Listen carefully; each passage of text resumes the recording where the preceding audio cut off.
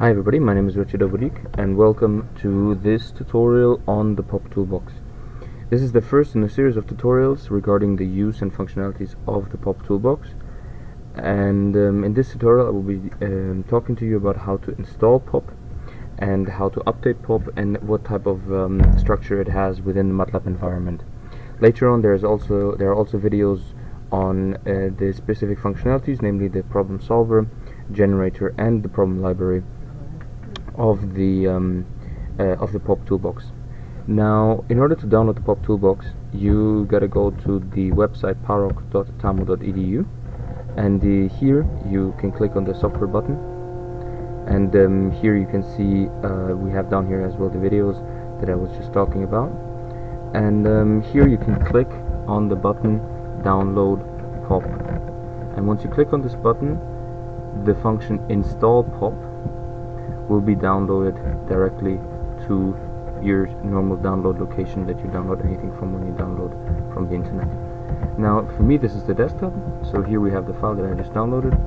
Now I take this and I put this in my normal environment that I have here, that I'm used to, and now I go into my command window of MATLAB, and once I'm here you can see I'm already in the folder. Of course you have to go into the folder that you install POP, that you have your install pop.m inside, and you can run now this file, and you just have to type in install POP and press enter, and this will give you this prompt where you can decide whether you want it to be installed in the MATLAB Toolbox folder or browse. Know that it's important that in order to install it in the MATLAB Toolbox folder you need to have administrative rights on your computer, because otherwise this won't work. In our case, let's just say browse. So we browse and we say, we call it new POP in the folder. So we create a new folder, call it new POP, right? And we select folder, and now it is installing.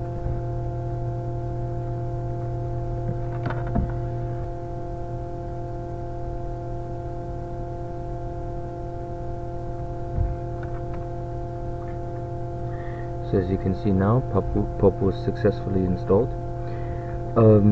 In this case it now took about 6 minutes. I've cut out that part because it was just installing. Unfortunately we don't have a way to show the progress of the installation at this stage in time. However, in general we would just suggest that you just press install and just let it install. If there's any problem it will give you an error message, and if that should occur, just let us know at parok@tamu.edu. But now as you can see we have this successfully installed, and in our folder that we have chosen right here, new POP, we can go right here. This is the way POP is structured. So we have 3 folders: figures, files and library. Now the figures folder pretty much has the pictures that are displayed from in the graphical user interface. I will show you that in a minute. Files features all the different files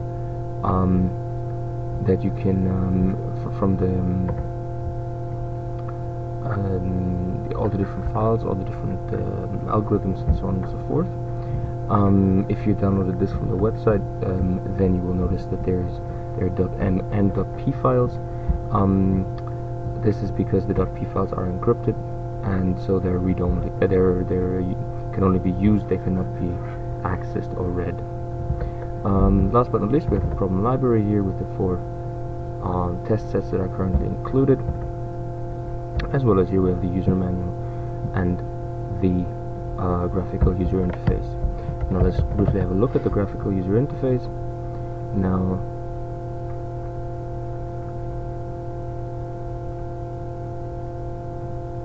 by the way, it's a good idea to switch the warning signs off, because that might print out a lot of unnecessary warnings within POP. Now this is the parametric optimization toolbox.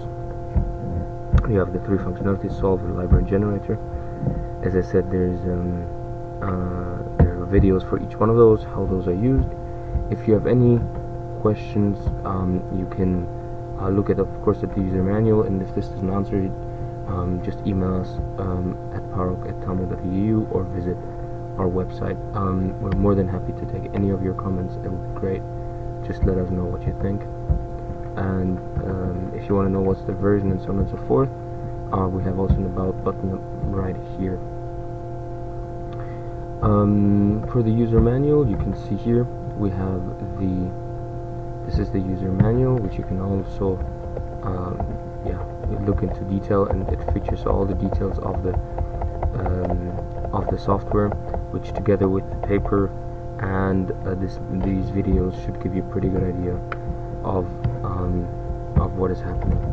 Now, once you've obtained POP, the second part is, in case there should be new versions or when there will be new versions of POP, these can be obtained directly from here. You just have to type update POP and press enter, and this again will connect to the server and will check whether or not there's a new version. This also takes some time. Unfortunately, we have no way of showing the progress of the update as well, but this should take about a minute or two roughly, and then it should tell you what's the newest version. In this case, it is the latest version of POP, obviously, because we just downloaded it, and the answer is 0 in the sense that no update was performed. If an update is performed, then the answer of that run will be 1. With this, I'd like to conclude, and if you have any comments or questions regarding POP, any of its functionalities, or anything regarding its use, just let us know at parok@tamu.edu, and I invite you to explore the rest of the videos, which go into much more detail regarding the different functionalities of POP.